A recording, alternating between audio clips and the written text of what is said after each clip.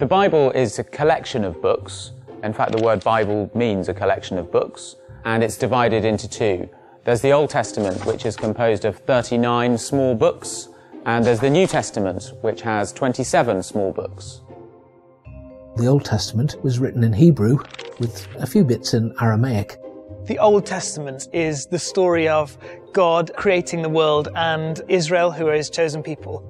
Some of it is poetry, some of it is biography, some of it is straightforward narration of history. Books of law, for example. This is Leviticus, which tells the early Jewish people how to live. Poetic books, like the Psalms, which would have been put to music. This is Proverbs, which is philosophical reflections, really. There are books of prophecy, like Jeremiah, that explain what God is saying about the future of the Israelites.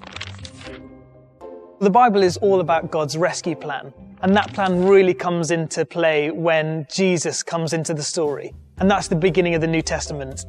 The New Testament talks about Jesus as the Messiah, the Christian fulfillment of the Old Testament prophecies. The point is that Jesus is God's Son, and he came to keep God's promise that we will be with God forever.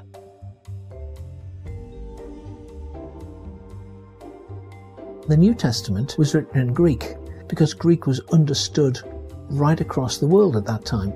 There's a collection of biographies of Jesus, those are the Gospels.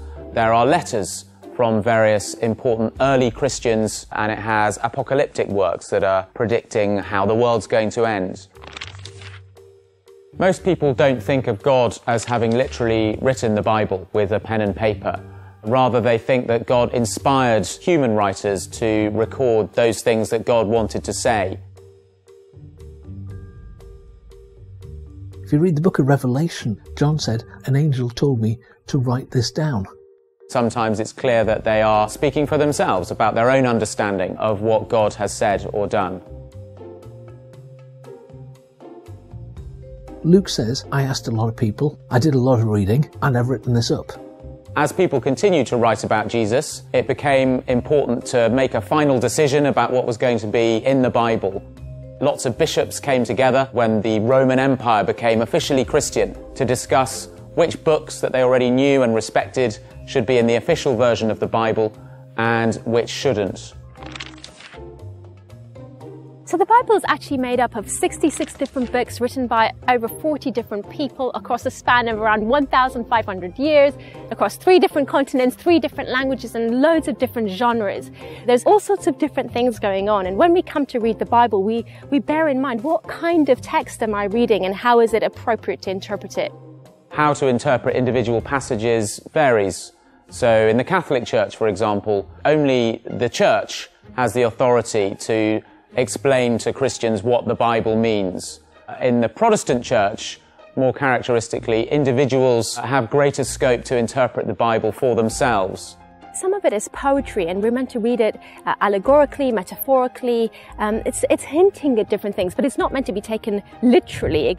Some Christians say that Genesis, for example, is a historical account of the beginning of the world. Other Christians say that Genesis tells us something true in a metaphorical way. Other bits we realize, okay, the person who was writing this section meant and intended for it to be read as straightforward history. The Gospels are a really important part of the Bible. They are Matthew, Mark, Luke and John, 4 different books, each of which gives an account of the life of Jesus. This is exactly how it happened, the people are saying. These are our eyewitness accounts of what happened. But then, of course, some of the things that Jesus says are stories. He tells parables, and we're not to take them literally, but we're to understand that in that story there is a meaning that we're to take and to apply to our lives.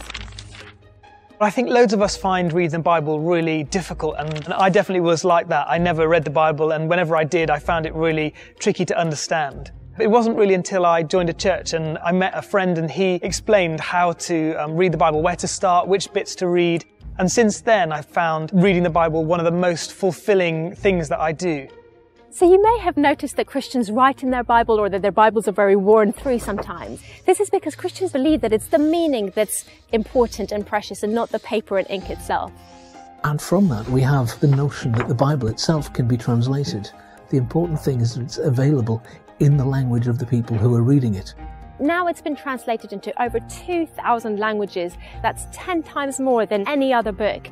This is a New Testament in a language called Kuya from the Ivory Coast. Lago Neslo, Luwe Lala, Owala Were. There is no one way that people do translation. In Ivory Coast, we worked in a mud hut with solar panels on the roof, had a laptop plugged into that, and discussed the text in Greek, seek to express it as clearly as possible in Kuya, and then go through a rigorous process of review, checking, editing. It took longer to revise it than it did to do the initial translation. On Sundays, we read the Bible together. Somebody will step up onto this stage here, they'll open the Bible and they'll find a particular passage, and then we'll all grab our Bibles where we're sat and we'll have a look at it together. The most important thing, I guess, is for that preacher or that speaker to explain how the passage is relevant to us today. How's it going to make a difference to our lives?